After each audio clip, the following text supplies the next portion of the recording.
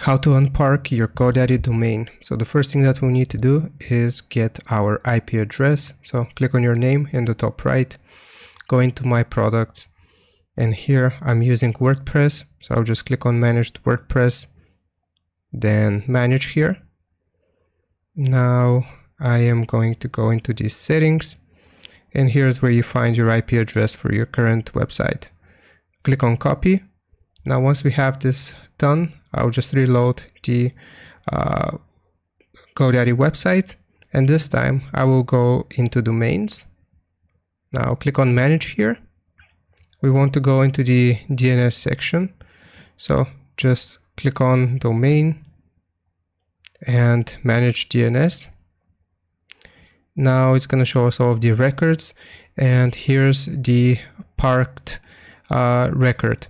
So this is the parked record. So the parked domain records is going to be and this is the value. So we just want to find the parked value here. Click on edit, and we'll change this value to our current IP address that I've just copied. Click on save, and that's how you unpark your domain in GoDaddy. Hope this helps. Leave a like and sub, and I'll see you next time.